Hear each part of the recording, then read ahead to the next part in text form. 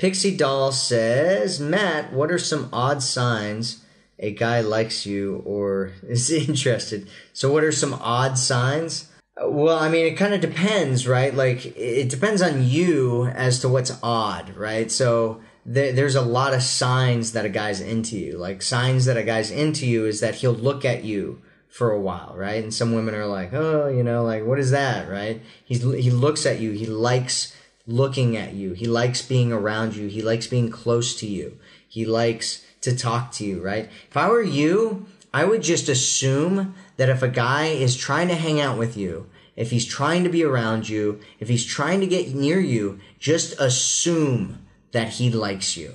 Just assume it. Because there's at least a 90% chance that he's interested if he's trying to hang out with you. At least in something physical, if not something that's deeper. And so you want to assume that he's interested and then just go from a standpoint of, I'm assuming that he's interested, what do I do now? Instead of trying to find signs, right? Because like a lot of guys, especially in the men's dating space, they'll be like, oh, okay, you know, before you try to move forward with a woman, you need to look for these signs. You know, does she primp her hair? Does she, you know, look at you and then look away? Does she, you know, do all these different things? And what guys end up finding when they go out on dates is that women aren't doing a lot of those things, even though they are interested, right? And so you just have to assume that the person's interested and move forward with it. And if they're not, they'll let you know at some point, right? Or they'll stop you or whatever,